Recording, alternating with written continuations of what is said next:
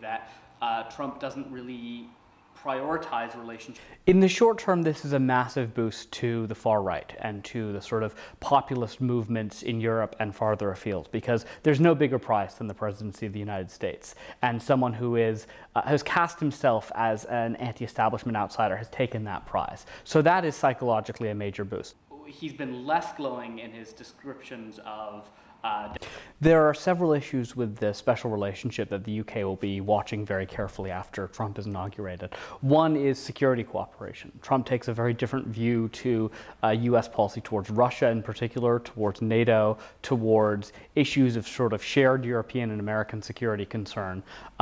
He will probably maintain the intelligence cooperation, which is a very important aspect of that. But on the whole, his views diverge not only from Hillary Clinton's, but from the bipartisan consensus of foreign policy for the last 70 years. About Theresa May specifically, at least publicly, but he certainly... The issue is that Trump, in foreign policy and in many things, appears to consider uncertainty and unpredictability as important foreign policy considerations, as important foreign policy attributes.